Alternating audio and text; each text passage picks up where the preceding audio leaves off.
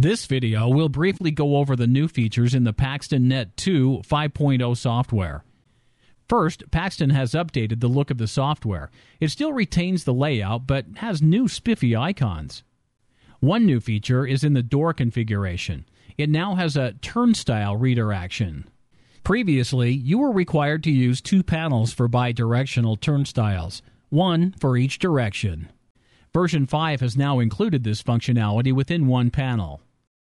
Another feature that may come very useful is a hold open that can be set to a selected amount of time.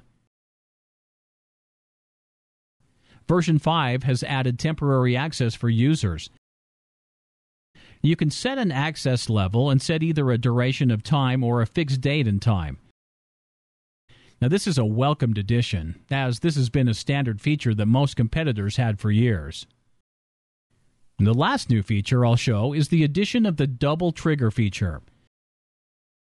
In Triggers and Actions, we now can configure an action if a person presents a card twice to a reader.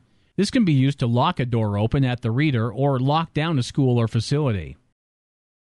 As with all triggers and actions, the Net2 server needs to be operational to execute the commands.